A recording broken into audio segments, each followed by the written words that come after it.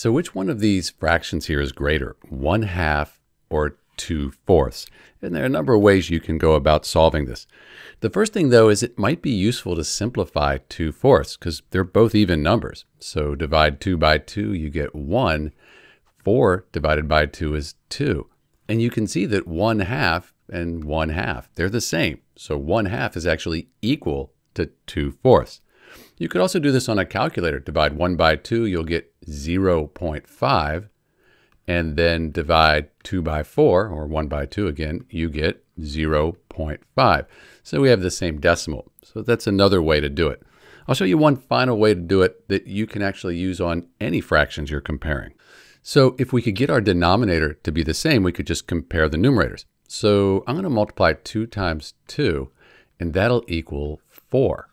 Up here, I could multiply the 1 times 2, because 2 over 2, that's just 1.